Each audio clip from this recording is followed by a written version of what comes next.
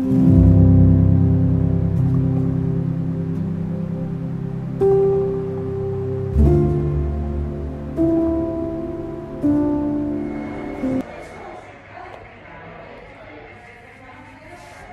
morning to everybody that follows us for the message for the day. Today speaking from Hospital Puerta de Hierro, where I will be getting a magnetic resonance.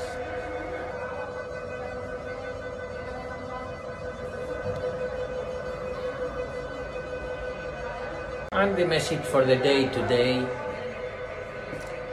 will be dealing with now back in my parents' house here in Madrid. And the title of the message for today is The Mistake of Believing Yourself to be the Center. A tool or an obstacle. You can choose the role you want to play yourself on the path of integration.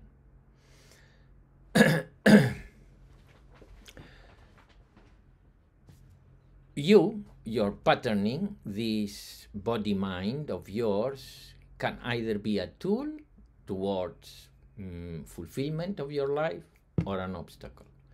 You choose. An individual reflects the entire universe within.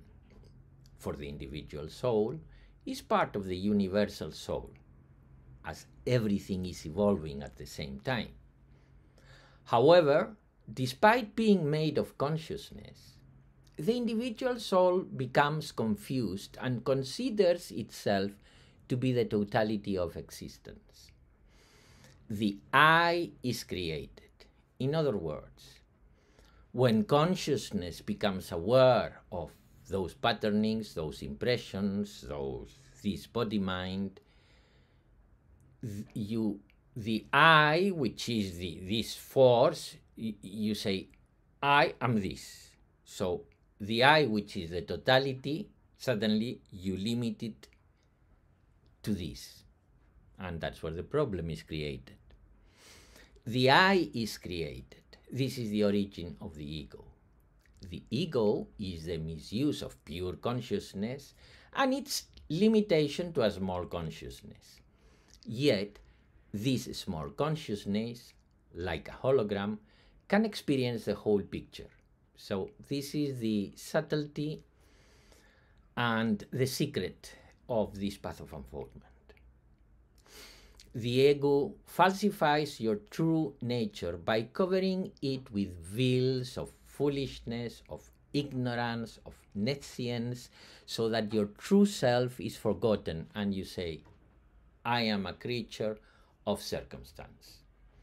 Believe no such thing. You are a divine creature who is beyond all circumstance. So this ego falsifies your true nature and tells you, you are, your circumstances, a creature of circumstances.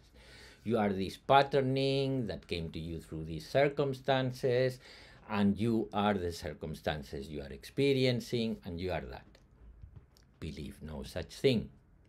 You are a divine creature who is beyond all circumstance.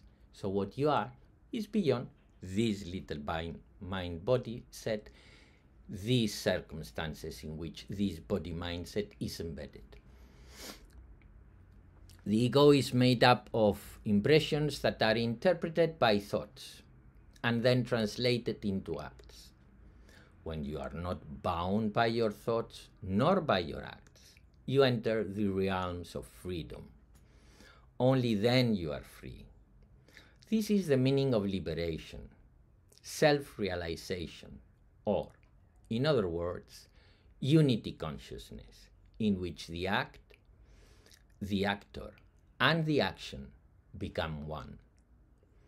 Your ego is nothing but a conglomeration of thought forms. And what reality, what tangibility is there in ever-changing thought forms? So, this is the main understanding. The projected reality of your little self is the veils, are the veils that cover your true nature. And you make the mistake of saying, I am discovering, instead of realizing that the energy that is there making all this is what you really are. And like a hologram, this little body mind can reflect the whole universe. And I can tell you this by experience, not because I've read it in a book. So for today, and remember, it's only one day, it's just for today. During the day of today, realize how many times you cover actuality with the veils of your conceptions, your impressions, your circumstances, your conception of things. How much times you are just covering actuality, the beauty, the palpitating force that is there in front of you, that is moving each of your cells, which is your true reality. How many times you cover that during today with your own conceptions, your own interpretations, your own ideas of what you are and what this life is. And you will find that you are putting the blinds so that you only see yourself instead of seeing this beautiful, beautiful, beautiful manifestation. So thank you very much for listening. Have a beautiful day today. And remember, it's only one day, it's only one practice. Tomorrow will be another day. Tomorrow will be another practice. Thank you very much. Have a beautiful day. Namaste.